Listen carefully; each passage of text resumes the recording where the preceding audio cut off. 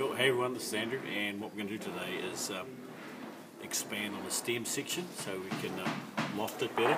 So if you just bring the camera down here. So for example, this is the stem face, and I'm just going to pick a point on here. I'll take that dot there, and I'm going to go out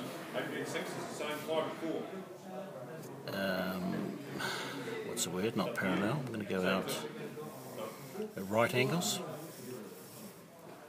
Let's draw a line there, and then what I'm going to do is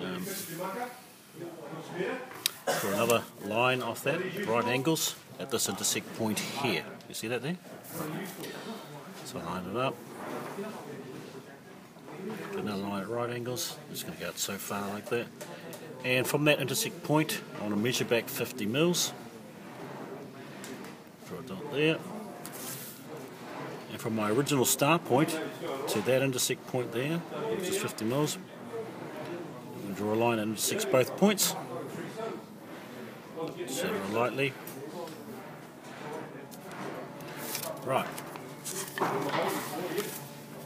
Okay, so from here, this is my planking. And it's a good idea to actually grab the plank and you can see the thickness. So I want to deduct that thickness. So it needs to go on this side of the line here.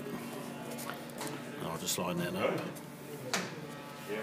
and draw my plank thickness in here, and I'm going a little bit out this way. Draw a little squiggly line there so you can see that's my plank. It's my plank thickness.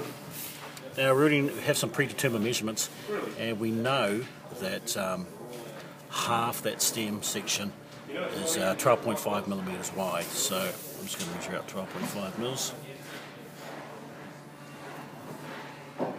which is about there. And the same at this end here.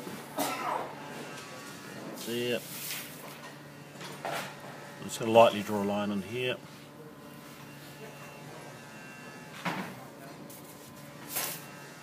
And then we've got to get that width there.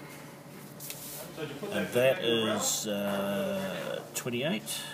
I'll just measure a line here. Dot there. Okay.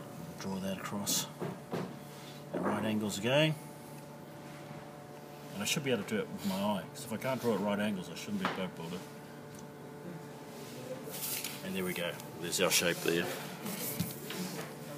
Okay, I'm just going to draw in the corners a bit round those,